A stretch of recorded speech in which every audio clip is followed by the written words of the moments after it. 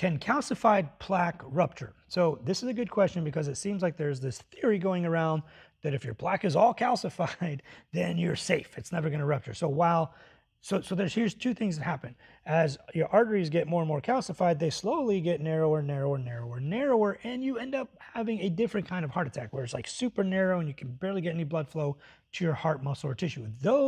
That is called stable significant angina, or chronic total occlusions, long, old standing, long standing calcified lesions. They slowly narrow over time.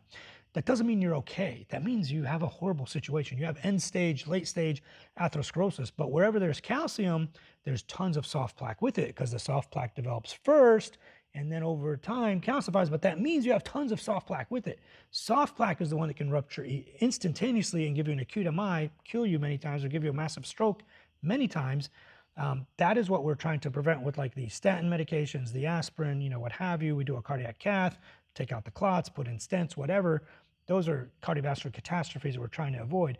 But if you have calcium that is calcified, you're not going to get that out of there. You're not going to reverse it. What you can do is stop it from getting worse while remodeling the soft plaque so that it no longer can rupture. That's why we want to treat people's LDL down to a very, very low level once you have imaging proven atherosclerosis, whether it's by CT scan or calcium scan or angiography in the cath lab with me. However we prove you have atherosclerosis, you need your LDL below 55 at that point, and sometimes even below 40 in some cases. So it doesn't mean that it's safe and okay. It means you have high risk, especially because it comes with a lot of soft plaque that is very vulnerable and very dangerous.